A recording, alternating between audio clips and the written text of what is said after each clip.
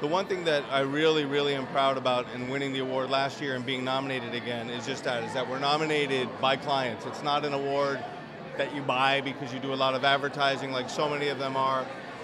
The awards, the case studies are looked at by people that are peer level to us, so the people that operate contact centers, whether they're captive centers or whether they're third-party centers, and ultimately the voting, just like the People's Choice, are done by people that face the same challenges that we face every day. So I think the process is excellent, and I think it's the most prestigious award in the business.